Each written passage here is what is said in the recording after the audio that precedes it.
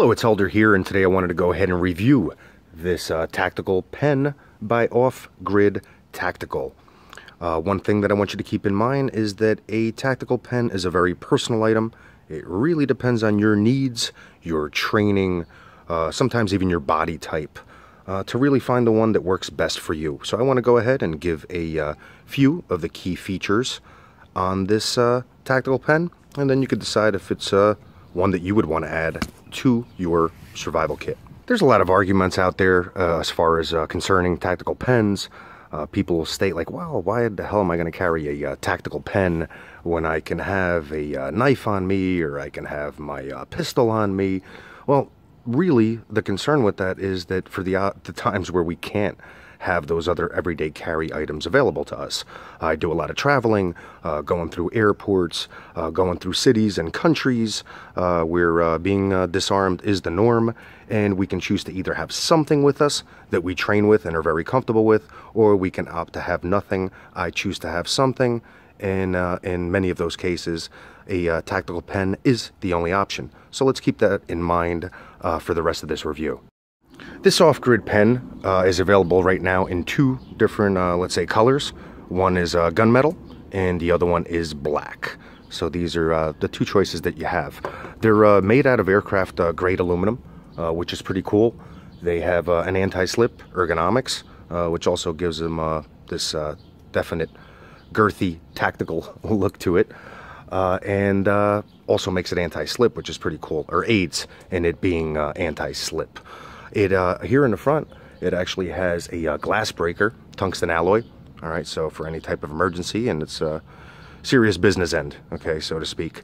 And once you do open it up, you have your pen, and it actually does write pretty well, very comfortable. The cap will fit on both ends, okay, so whether you're using it to write or using it exposing the glass breaker end, either way you're good to go.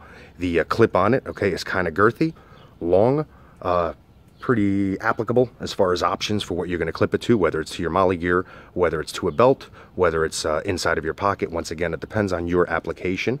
But the cool thing too is it could also be removed, and you can go ahead and have your tactical pen with no clip at all if that serves your purpose better. So getting into the self-defense application of these pens, right? Really, they're meat and potato, and the whole purpose of them being tactical and having that name. When we're looking at tactical pens or any type of edged weapons, or most weapons, kind of looking at two different types of grips, where we kind of have a forward grip here, or we would have, let's say, a reverse grip here. With this reverse grip, as far as in my opinion, when we're using our tactical pens, thumb should go here into this position, right? Nice and comfortable. That way, if it does slip through, you're still okay, right? Not putting yourself in any kind of awkward position. If we go more with the tip of the finger, okay, kind of awkward there, you could really jam and cause some serious issue here to your joints. So we want to make sure that that meaty part of the thumb is really what's backing you up, giving you that good thrusting motion, which is really what you're going to utilize with the tactical pen. What this cap here has is this little protruding nipple, or tab coming up on top, where it looks like it'll hurt you when you put your finger there, and it would if you just used the tip here, which is kind of the incorrect position for the reasons I explained before. So as I move up more of that meatier part of the thumb, it actually gives it more of a non-slip here towards my thumb, where, let's say, if I'm using other type of tactical pens that have this flat bottom here, you can tell it's much easier to just glide across. Okay, so just a little subtle difference that this one here has. Okay, so something to keep in mind. Once again, just giving you features and aspects of this tactical pen. It's really up to you to decide what you think might work best for you. Another thing that I want you to think about is a lot of the tactical pens out there are kind of covered. Okay, so you have the smooth end, something that you want to think about if you have these pens in your pocket, if that's where you're going to carry, right? Because something like this, with this tungsten alloy tip, that's cool, that's the actual glass breaker, this could actually affect your pocket, let's say, and eventually with rubbing over time or whatever, I could see that, you know, messing up your pants or messing up your jeans, or, you know, pretty much whatever you're wearing, or possibly even cut yourself, right, or scrape yourself with the pen. Once again, hasn't happened to me, but I can see that possibility, so I just wanted to make it known And just something to think about here, right? Because you can't really cover this end. If you were to open up the pen, you got your writing end, you got your glass breaking end, all right? So whatever you cover, something's always going to be exposed, so keep that in mind. One of the reasons why I opt to keep this in my go bag. Okay, something else to keep in mind with these pens, they don't screw tight, let's say, as far as the lid. Okay, so it kind of just opens up and closes. All right, so there is this little bit of movement that's difficult probably to show through the camera, but it does wiggle. Okay, so there is a little bit of play here. What I found with testing these tactical pens over the years is that the ones that do fasten, what ends up happening is as I'm using them, and let's say I'm striking and practicing, right, because it's all about the practice. You're not going to go out there with a tactical pen and think that you could defend yourself if you don't put in the countless hours to train with it and that specific pen that you choose to carry, right? So as I'm sitting here doing this stuff and hitting and let's say making contact with whatever I'm working on, okay, it could be a thick rope or something like that because I don't want to cause damage to my heavy bags or to a bob or anything like that. What ends up happening is as I'm doing that, the lock tends to start to open up in my hand, feeling uncomfortable, feeling rattling, you know, things like that over time.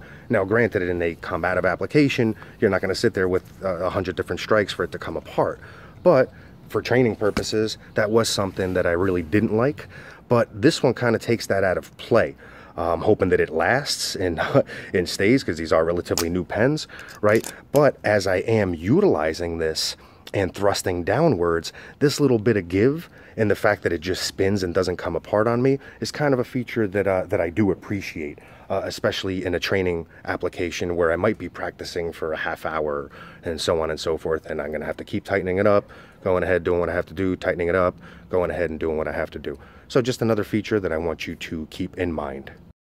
Now, going into the little bit of information about traveling. Normally when I do travel, inside of my travel bag, my carry-on, I keep a bunch of different items. And of course a lot of preparedness type items because I never know what I'm going to encounter. But the pen that I do travel with is this one here. And the main reason is because it doesn't look as much like a tactical pen.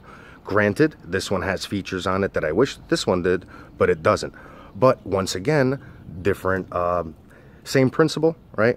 But different item depending on your needs.